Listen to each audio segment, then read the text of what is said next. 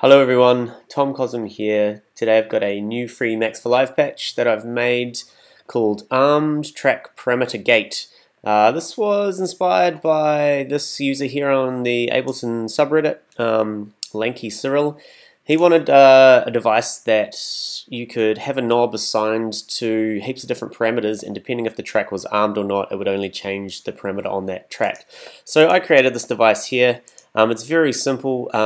What you do is you assign your knob to the parameter value, and then you map you assign what that value controls. So you'll see here I've got this parameter assigned to this track, audio effect rack, and the frequency macro here. So you'll notice if I move the parameter value, nothing is happening, but if I arm the track and move it, it will move for us. And if I move over onto the second track, you'll notice nothing happens here until I arm the track.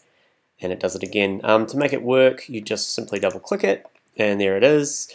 I'll just throw in another auto filter, group it into a rack, assign the macro of the cutoff to that first frequency, and over here we go choose the track. So you have to list what track the actual device is on, so you just go this track, and then we'll assign the parameter. So we'll go list, we want this track, the audio effect rack, which we just created, and we want that first macro, which is the frequency.